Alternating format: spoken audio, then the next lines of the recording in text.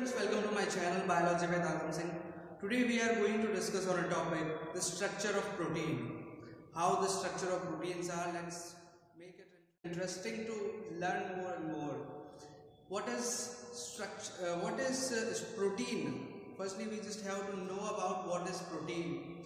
Protein is, in simple language, is the chain of amino acids which are connected with the peptide bonds to form a protein. In protein, the protein forms by the polypeptide chain of amino acids. Polypeptide means that break the polypeptide chain. Poly means many, peptide means peptide bonds, and chain means the chain of amino acids. This is the chain of amino acids. Protein is simply the chain of amino acids. So now the structure of protein. Firstly, we have to know that how much type of structure of proteins are present in the nature. So there are 4 types of protein structures which are found in nature. That first is primary structural protein. Second is secondary structural protein. Third one is the tertiary structural protein, and fourth one is quaternary structural protein. So the first one is primary, second is secondary, third one is the tertiary. We are just going to divide them how much on the basis of their structures, and the fourth one is quaternary. The first one is that before knowing the first one, we just have to know that what is an amino acid, what is the formula of an amino acid. The amino acid is a molecule which contains an amine group, a carboxyl group, and a R group. These 3 things are most necessary for an amino acid. So the structure of an amino acid for a basic, that is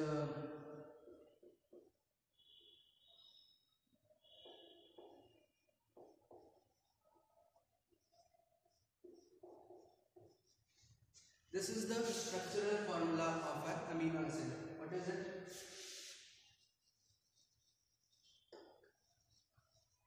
So these all of the 4 structures are the constituent of this amino acid.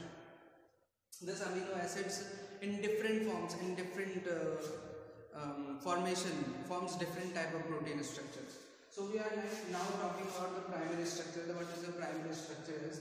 Primary structure is the linear chain of amino acids. Means that no 2D, 3D folding. There is just a linear chain. Means that there is an N terminal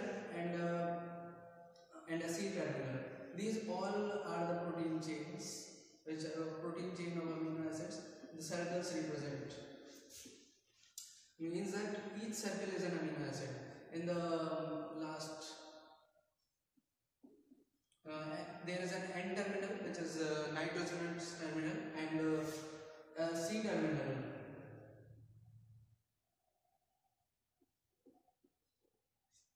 There is N and a C terminal in the primary chain. All these dots represent the amino acids between it. This is a linear and simple chain which is it forms in the primary structure. The secondary structure is that in secondary structure, alpha and beta forms are found. Alpha is known as alpha helix and beta is in the form of beta sheet. So we are going to learn about these structure in detail. We will draw the structure of alpha and beta in front of you. So before drawing the structure, we just have to study the tertiary structure. What is it? The tertiary structure is a mixture of alpha plus beta chain. Beta chain of the amino acids means that the secondary protein, both of the secondary proteins alpha and beta forms by adding and forms the tertiary structure. Means that alpha beta equals to tertiary structure. And now the tertiary structure, one or two times, one or two or more than two, forms the quaternary structure. The tertiary, one or two or more, makes the quaternary structure, which is most complicated.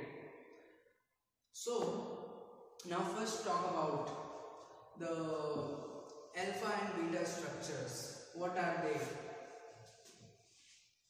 These all are the part of the secondary structure, alpha and beta. So beta structure is just like that. You have also to understand that how we make the structure. So it is helpful in examinations to easier than that is how to draw a structure. Firstly, make a carbon and nitrogen. Means that two carbon are there and one nitrogen, and then carbon, and then carbon, then nitrogen, and then carbon, and then carbon. This is what we had made, and this is in the form of sheet. We are just making the beta sheet here, beta sheet form. So in beta sheet there is carbon, nitrogen, carbon. Carbon means that there is also carbon also there, but for the joining we just the carbon contains the O group and nitrogen contains the hydrogen group. So both of them are bonded with the hydrogen bond. We will make this from the different color marker pen. So this is we making with the red, means that it is the hydrogen bonded hydrogen bonding between the oxygen and hydrogen. The oxygen is connected with the carbon and the hydrogen connected with the nitrogen. So this chain continues as it is. After leaving 1, 2 or 3, we just have to connect another pair, that is hydrogen, and there is also 1, 2 and 3. 1, 2 and 3 we just have to left, and the fourth one is the carbon that we just have to join the O group and join the hydrogen bond. And after that we just have to left out of one, because this structure is just like that. I am showing that how to make it. So leave a one after that, and N is bonded by, there is a difference, so I am making with a different marker pen. That is nitrogen with hydrogen, nitrogen with the hydrogen, and the oxygen with the carbon. So these are bonded with the hydrogen bond. I am making it different because in there we just have left three particles, three atoms, and in this we just have left one. For that we just have to make a beta sheet shaped structure. So these all occurs due to the arrangement of amino acids in different structures. In this secondary structure, what basically happens is that there is an arrangement in two shapes, the beta and the alpha. So this chain continues at the end, and the beta sheet will be formed. I am giving the diagram in the description and also on the screen. You can see that how it is. Now talking about the alpha helix, how is it and how to make it. The alpha helix is a structure which is just like a helix. I had made it wrong, so let's make it.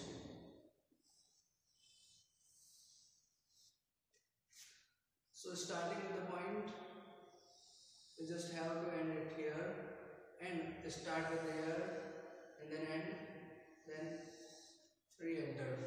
This is what the basic structure. What is internal structure? Let's know. Carbon, there is also same carbon, carbon, nitrogen, carbon, carbon, nitrogen, carbon, carbon, nitrogen. This is the basic sequence. In this, what happens is the second carbon is attached with the nitrogen of the bottom, Means that there is also a chain: carbon, carbon, nitrogen, carbon, carbon, nitrogen. So this nitrogen contains a hydrogen bond. So this oxygen is connected with this hydrogen bond, and also these connections, just like in this is the second carbon. So this is also oxygen containing. So this is connected with the other one, which is H here, which is connected to this. This makes alpha structure. I am giving this in the screen also. So this is the rough sketch. I am just showing. I am not making the perfect sketch. I am just showing that how to make it. There is a carbon, carbon, nitrogen, and carbon oxygen is connected with the nitrogen hydrogen, with the hydrogen bond. So this is what about the alpha and beta structures. And now we are going to talk about the tertiary structure, how the tertiary structures are. Let's talk about it. The tertiary structure is the mixture of the alpha helix and the beta sheet. Means that if a beta sheet is there, then it is straight, and if there is a curve means that this is a curve. So this is the alpha helix, and the straight line represent the beta sheet. So this structure, wherever it is straight, it is beta sheet, and in the molded ends it is alpha helix. Alpha helix from the molded side and beta sheet from the straight part. So this complex structure is just like that. It's you can't find out whether it is, but the structure is just like is the mixture of alpha helix and beta sheet.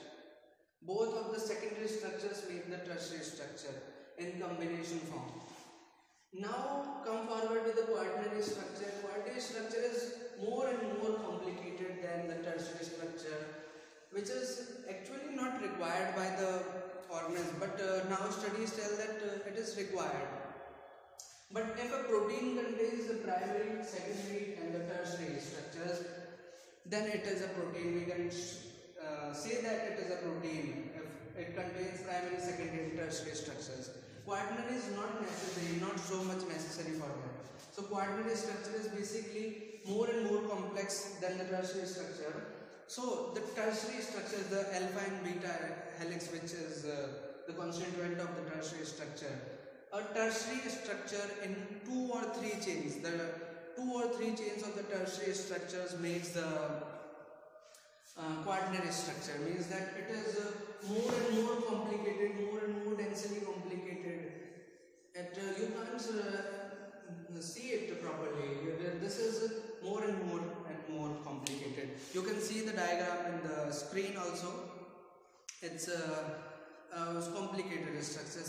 So this is all about the structure of proteins. For summarize, there are 4 types of protein structure: primary, secondary, tertiary and quaternary. Primary makes the secondary, and the secondary makes the tertiary, and the tertiary makes the quaternary. Both of them are in the increasing order from their complexity. Primary is less complex, secondary is again more complex than primary, and tertiary is more complex than secondary, and tertiary is more complex than quaternary. So this is all about the structures of protein. If you like the video, then give us a thumbs up. If you have any doubt about the topic, then ask in the comment box. This is all about the structures of protein. If you like the video, then give us a thumbs up. If you have any doubt about the topic, then ask in the comment box. I will definitely reply. And one more important thing I am telling to you, that if you have any query, any topic which is problematic to you, ask me in the comment box and write the name of the topic in the comment box. I will definitely make a video or lecture on it. which will able to help you to solve the problem.